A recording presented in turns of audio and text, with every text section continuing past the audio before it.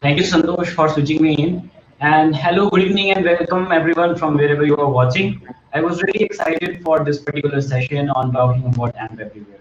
I hope your earlier learning with other sessions have been going pretty interesting. We learned about Web Vitals, progressive web apps, which will be coming in upcoming days. Also, Elaine told about AMP. But here I'm going to talk about something else, something that's everywhere. So that's AMP everywhere. Let's start with a little bit about introduction about me. I'm Aman Sharma. As said, I'm a founder and CTO at Wimbit. Wimbit is a research tech company. And also I'm a lead at open source mobile web community that is named as mobile-web.dev. Also, I am a quite frequent member with AMP and open source initiative. So let's get started. If you have attended yesterday's talk from Saurabh Rajpal, where he talked about Web Vitals 2.0, you may be familiar with how much Web Vitals are actually important for not just normal developers who are developing websites, for people who are developing big applications which requires front end and code like that. But developers have always struggled with switching between fast and compelling kind of system. Some of these frameworks are fast, but they are not compelling. Some of them are compelling, but they are relatively slow. So what we can actually do over here? Hmm. Plus, I have seen that the performance is not consistent. Sometimes it performs amazing on Chrome, and sometimes it's just like, not that fast on previous browsers like Internet Explorer and things like that. But if there was a framework or maybe just a proper infrastructure which ensures that everything, you know, works fine on all the platform. So all our worries are over now. AMP is here to rescue you. AMP is trying to make web fast one platform at a time. And today in this session, we will go through all these components one by one. To quickly start with definition, Hiren already covered most of the important stuff about AMP. So AMP is a web component framework for easily creating user-first websites, stories, ads, emails, and more. And we'll be covering a little bit about all these four components that are website stories, ads, and more. So if you look in from a framework kind of perspective, it's like almost what there is out in terms of web. And no other web frameworks are actually doing that. So we can say the army of AMP as Avengers, something like that. AMP Avengers, like Avengers, if you get the joke. But it's about speeding up the website stories, ads, and emails format. If this is overwhelming for you, don't worry about it. I'll be touching all the things from introduction to how you can get started and how you can step into the actual technical world. So AMP offers a lot of presence across different platforms and different components, let's say. The first one is AMP websites, which is the most commonly used. It's a way to create flawless web experience, mainly websites. Then you have web stories, which is a very interesting and new way of telling an interactive story in form of web. Also, you have AMP ads, which is a super fast platform to deliver ads to your audience. And then you have AMP emails, that is just going to change the way you see email forever. So let's start with AMP pages first. So AMP pages, as said by Hiren also, it's a way that how you actually create different websites on the web. And it's a very like easy and user-first website way of like user-first way of creating website with AMP. So here is where the first AMP everywhere concept comes. If you see, the caching generally is done by CDNs. CDN stands for Content Delivery Network. And you might say, okay, I already have my website on Cloudflare or similar CDN servers, which almost cost me nothing. That's great. But actually, CDN is not that easy. You have to remember if the person is actually loading from which region, which kind of content is actually loading. You need to ensure the language barriers and other things that there's a lot of complicated things. And it's just so overwhelming that you are not enough just a web developer. Now you have to become a DevOps and system engineer also. So AMP is here for you to rescue. Now, if you see the blue flags on this map, these are edge servers, and these are actually the Google's edge server. Let's say your site is located somewhere near web servers in New York, and you want to provide a CDN support which is spread across everywhere. If you create your website with AMP, Google does this job for you. Using AMP ensures that all your website is cached on Google server actually. So if recently, if you have seen a news on Google search, at least on mobile, you will be able to see that there is a small bold icon that appears on the top search results.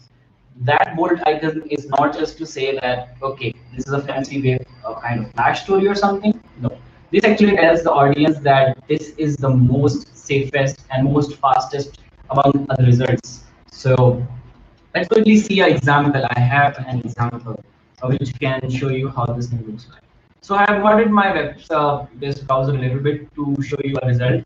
And this is a very trending story about Vikas Dubey lately.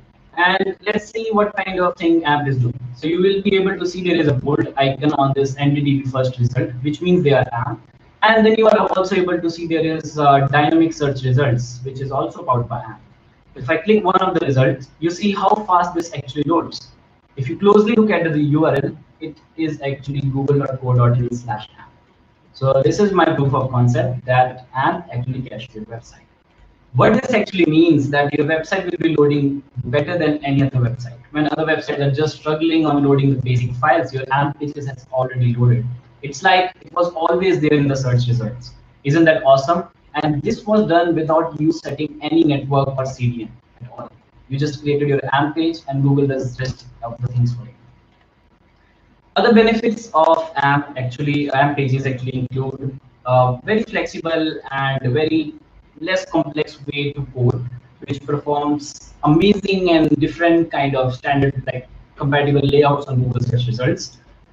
It also improves the overall user experience. They can directly interact with your search results directly from Google search, and your core business metrics are also intact. You don't need to develop a lot of things to make your website fast. Consider website building with AMP like building something with Lego bricks. So the components that you need, these are the building blocks. And it doesn't matter how much you use it, the performance will remain consistent. Even if you use a single AMP component or you use 100 of them. AMP will ensure that your website loads with 100% performance always. Plus, if you are not a sneaky coder like me, like uh, building AMP pages is fun and easy. You don't need to remember a lot of JavaScript and all that. In fact, if you don't even know JavaScript, you can add a lot of interactivity just by using AMP components and AMP interactive actions. Also, it's a sustainable way to create an open web where everybody has shared responsibility of making web faster. Plus, you don't need any kind of modules or any kind of server-side rendering or anything like that to make sure that your website is fast. It is all automatically applied through various web touchpoints, including Web Vitals, page like speed score, and everything. So these are some of the success metrics for those of you who really think that, okay, impress me by numbers. So you see there is increased traffic, there is increase in the mobile search results, and also increase in the faster load page time. If you're a publisher, this will be very, very interesting to you to use AMP for your websites. This is a kind of Hello World DIY example of how you can get started with AMP. As told by Hiren, you start with HTML document declaration with the bold AMP emoji icon. This is actually something that I haven't seen with any other web component framework, so this is pretty cool, using emojis to write code. And then you have some boilerplate code that includes some CSS boilerplate and also the required JavaScript component files that AMP actually needs. Then everything you want to include in a website goes inside body. But wait, you can't use normal HTML over here. You have to use all the AMP HTML. Don't worry about making errors. There is a plugin called as AMP Validator, which will help you correct your code or issues that you're having instantly while you code it. So let me give you a quick example of how a validator looks like, if I'm on the correct page. So this is amp.dev, and I have installed the AMP Validator extension over here, and you can see that it is currently green. Green means good, right? So this is how you can actually see the validation results. But let's go to a different side that is maybe having some little bit of errors, maybe because the developer was not active enough. And let's see if it's how our validator shows the results. So as you can see, the website is loaded and the page is not detecting it as app. So this is the difference how you can detect and not detect an AMP website. Second thing on the list is AMP Playground. If you are a fussy person about like setting up your own IDE or code editor, don't worry about it. You can try out almost all the component directly inside AMP Playground on playground.amp.dev, where you can easily see DIY examples from different components that AMP offers, and you can try them out even without writing a single line of code. You can also test out your own website by importing the URL now. For example, this amp.dev, and when you import this URL, it will tell you if it's 100% valid or not. And you can see the responsiveness and its effect on different screen sizes. Isn't that amazing?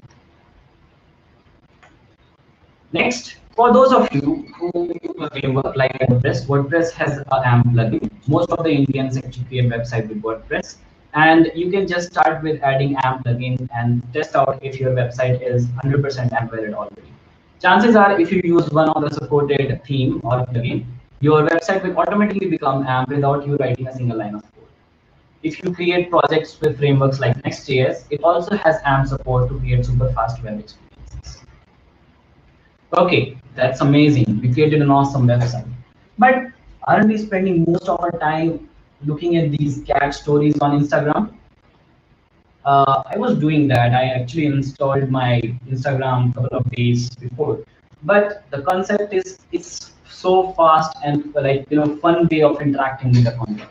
Actually, according to a report, it was found that tappable experiences have been the best content consumption format ever. There is a small catch over here. You can't actually view them more than 24 hours, right? Or you can't just share it with someone who doesn't have Instagram. That's where the solution lies. This is called web stories.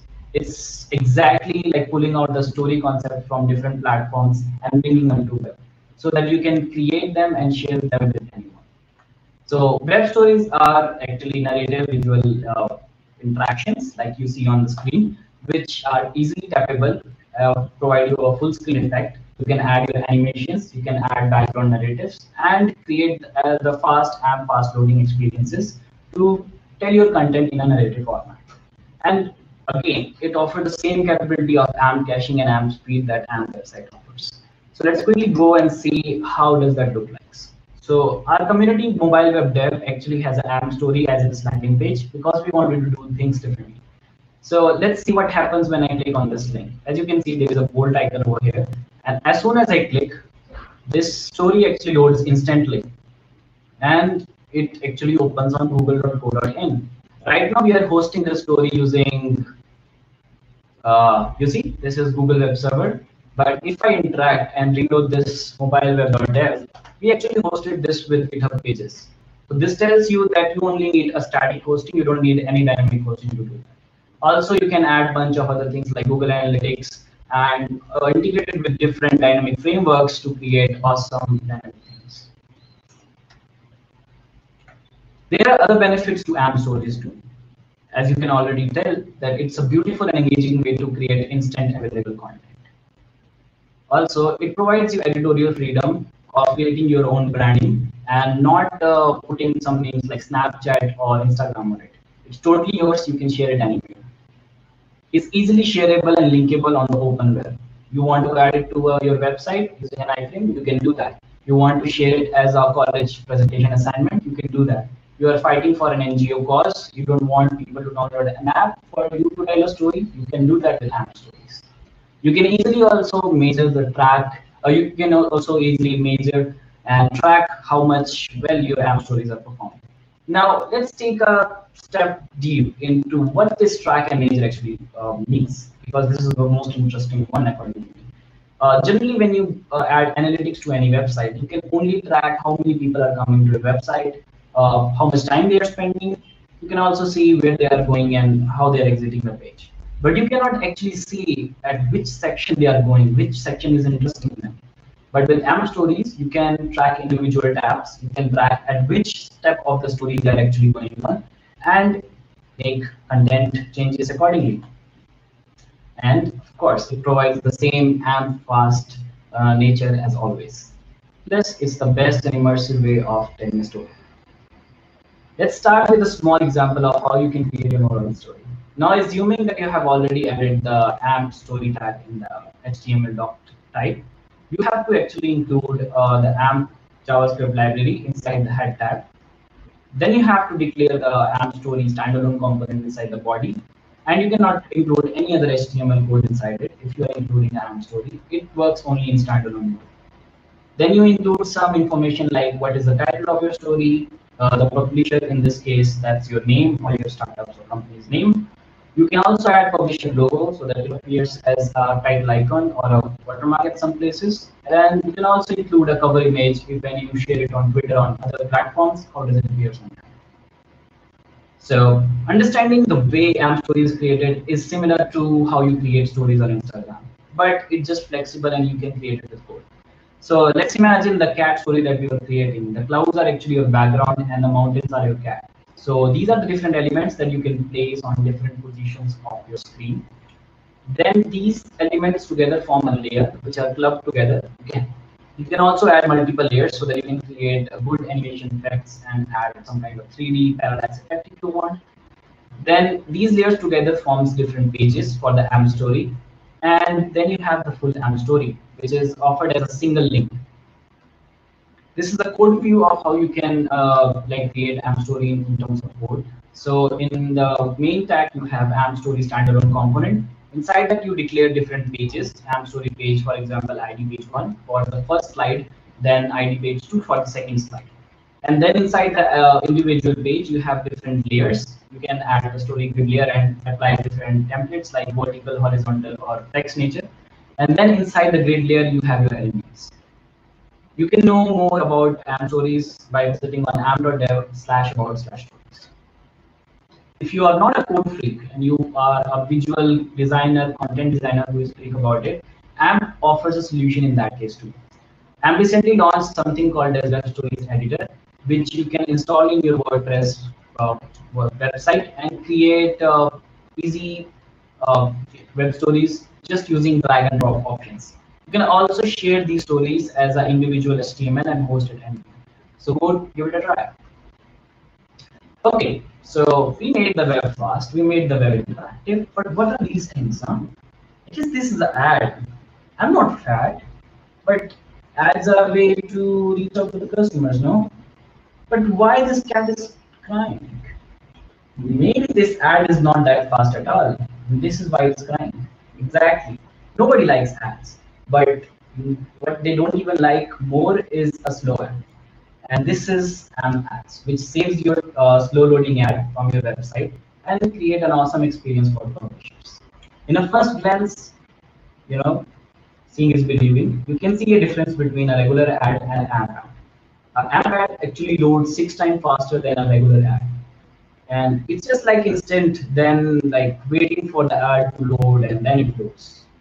So publishers and different marketers and advertisers find great metrics and value proposition using AMP ads in terms of revenue, in terms of click-through rates, and the total load. Because ultimately, your customer decides your nature from the first impression that you have. Nobody wants to come on your website and wait for your AMP, like this ad to load. Plus, why he should actually waste his data on stupid ads that actually use a lot of JavaScript? So AMP ads actually solve all these problems. Other benefits that AMP ads includes is end-to-end experience control. What this means, the user starts with a very fast web experience from a Google search results maybe, lands up into your AMP page, which is also fast, sees a fast AMP ad, then click on the ad, perform the action, which is also fast. So everything is fast and he doesn't feel any lag or any widescreen whatsoever through the whole journey. Plus, it provides you easy measurability of your ads by implementing the same tracking that you would do with manual ad control by using AMP Pixel and AMP Analytics. You can also reduce your complex operations of managing different ad agencies and things like that by just implementing component-based AMP ads to different publishers. It helps you maximize your revenue because ultimately a happy customer is a paying customer, right? And your technician doesn't need to know everything. AMP Ads is powered by the same collaborative AMP community that runs all these fast projects. So they help you out at every point. Ultimately, this means a good return on investment or whatever you're doing to put on it. So let's see a quick example if you are like with me still like in the code zone. So this is normal HTML code. and we are going to modify this with AMP ads. Now we'll continue the same tradition of adding the bold emoji icon with for ads, which declares that it's actually an AMP HTML document. Then we'll add a AMP ads JavaScript library inside the head, add some little bit of boilerplate code so that everything looks fine. And then voila, everything about your ad goes inside the HTML body. Again, remember to use only AMP tags inside the body, and it should be 100% valid too. In this example, you can see we have added a AMP img, and we have linked it to amp.dev. For added control and visibility, we have also added AMP pixel, which helps us track how much our ad is performing well. And ultimately, this is how our code looks. That's it.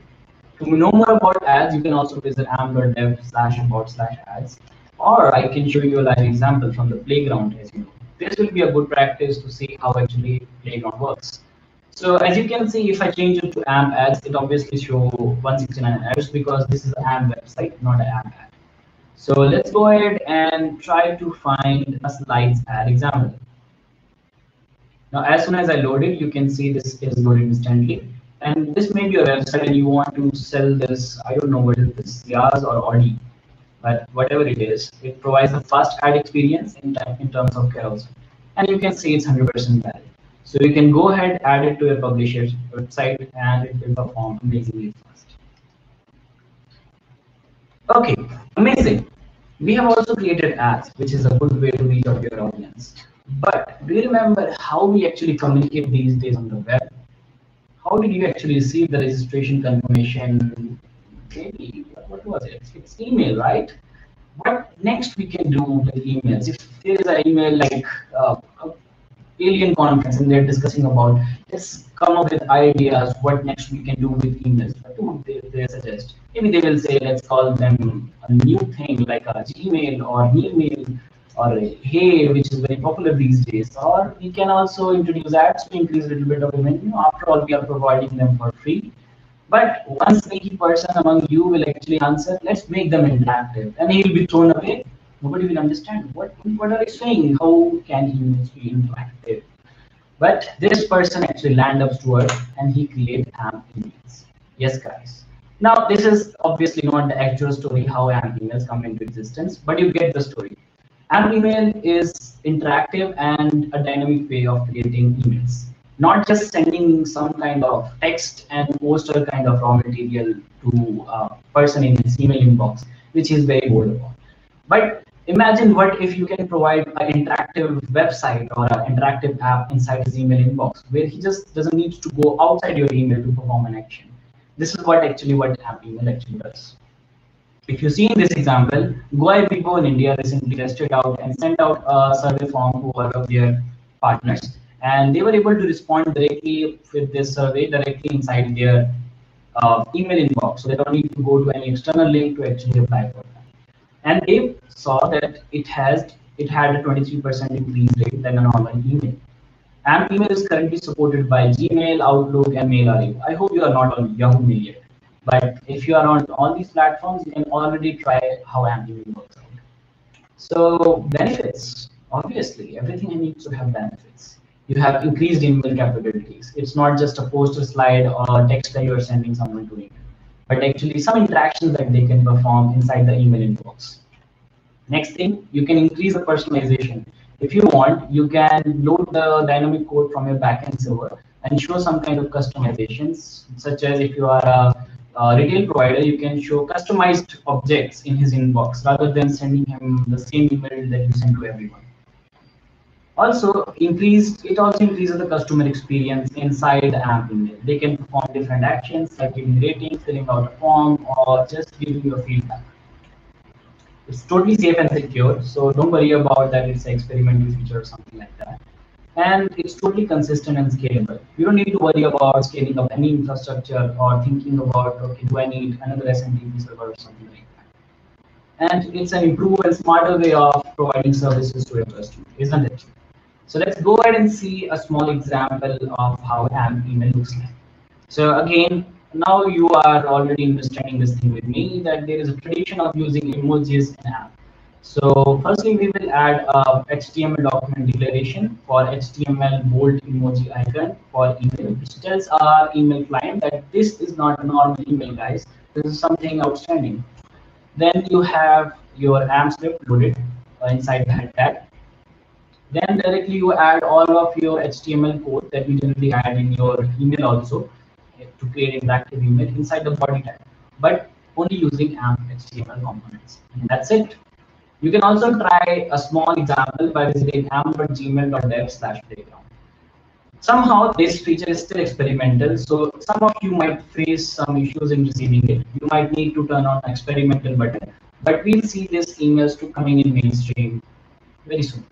So seeing is believing, guys, right? Let me give you a small example of what you can do. So I have created this small code of AMP email where I'm asking for a survey. Generally, what you would do with the survey is add a link, and then a person opens the survey form, and then he'll able to answer, the reply to whatever email you sent. But in this example, I have asked for an option, and when he clicks on the option, depending upon his mode, we also ask him some more information, and then he can send this feedback. We have also set up a backend server which receives this feedback, and that's it. Let's send this email out. I have turned on the experimental inbox feature inside my email, and you can see pretty much in my primary email that I have a AMP email. This is a little different than other emails. It says that it's a dynamic email, which is the character for showing that it's an AMP email. Let's see if it works or not. So how would you rate your year's conference? Of course, it was awesome. Let's send them some feedback. It was amazing, guys. Keep it up. Send feedback. That's it. It's done. I didn't press on any button, change my window or anything like that, and perform all the action inside the AMP email. Isn't it great? I hope you are going smooth with me, guys. And we are almost up to what next, which means we have covered pretty good components like AMP websites, AMP stories, AMP ads, AMP emails. What can we do next with AMP? Where else it can go if we have to establish an ad? Maybe we can create a native app-like experience, like what happens in a progressive web app if we add. Wait, that's already possible. Tribune has already tried it, and they have seen a wonderful response to this thing. They have seen increased user engagement, better viewability, and readability. So you can also try out using AMP inside PWA, which will create exactly a native experience. Plus, it has just graduated from OpenJS Foundation. What this means is that it's now more accessible and open to different developers, which means that people can independently drive the AMP whole platform and can create new features as per their choice, as they want it.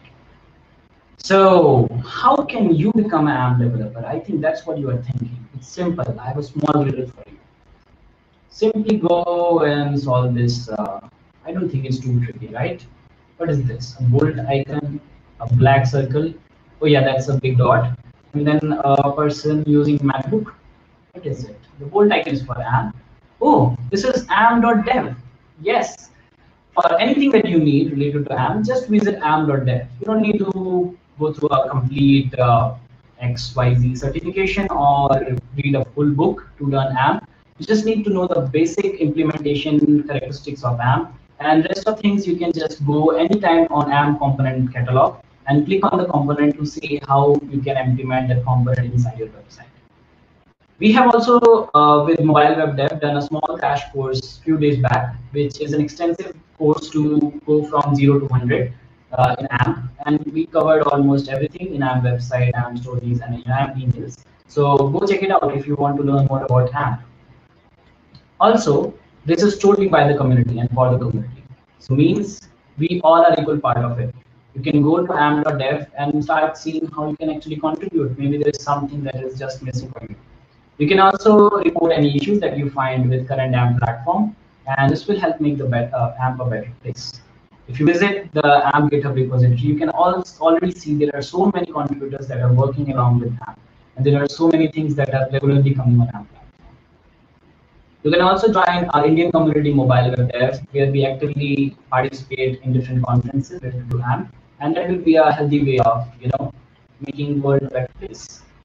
So that's amazing. We covered Web Vitals, have 100% scores on Lightning and everything. And not just that, we have Web Vitals covered not just in website, but everywhere. And that is the best thing, guys. So I hope you enjoyed this session with me as I enjoyed by telling the whole AMP story. If you have any question, do remember to ask me in the Ask Me Anything session. And sorry for bothering you with so many memes, but I hope you enjoyed. Thank you, guys. Have a nice one.